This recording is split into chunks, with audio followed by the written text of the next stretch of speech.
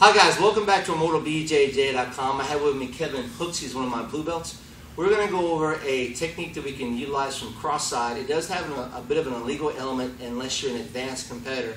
However, we have a lot of guys going down to NAGA, the North American Grapplers Association, and their no-gi rules have a pretty intense set because you can pretty much do almost anything from novice on. So let's look at this little cool little technique from side control.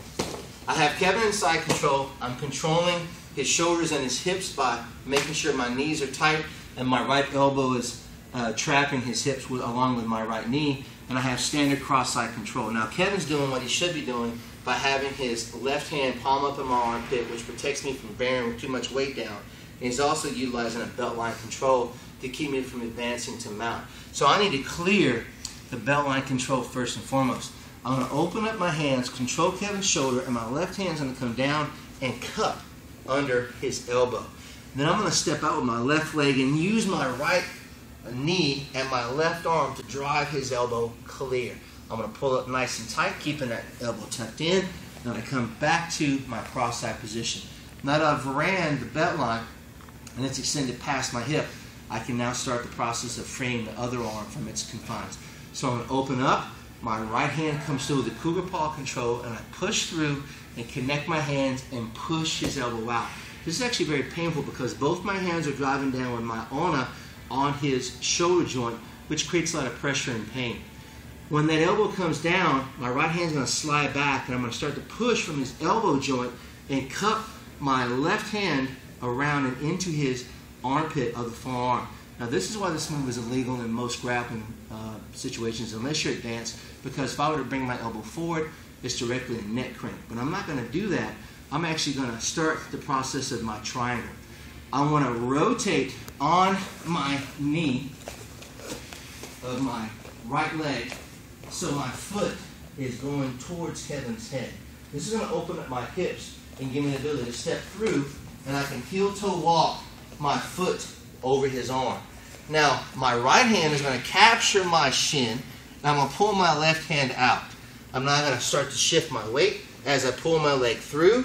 I let his arm come free, and I rotate all the way to his back.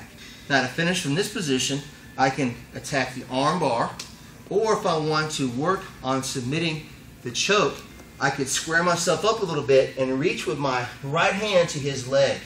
Pull his leg tight to mine, control his ankle, and then I finish with a knee bar submission. What I'm trying to do is connect his knee to my knee and use that as a leverage point to pull. This also creates a choke as well, which will give me what's known as a double submission. So we're back again. Clearing the belt line, control, cup the elbow, step through, come back nice and tight. Hand around the head, cougar paw, push it down, slide everything up. Shift my weight. Now I can somewhat speed this up by shifting, walking up to figure four. I'm keeping my elbow tight, therefore I'm not going to lose his arm. I sit up, grab his leg, pull it towards me, and then I have the submission. One time at speed.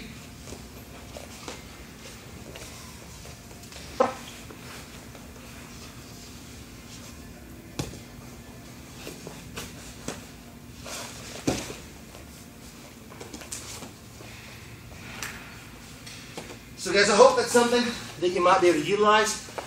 I love getting in inverted triangle positions because it's very hard for the person to know where you're going. And with that particular setup with the head, you can be very strong control. Thank you, sir. I'll see you guys real soon. Thanks for tuning in.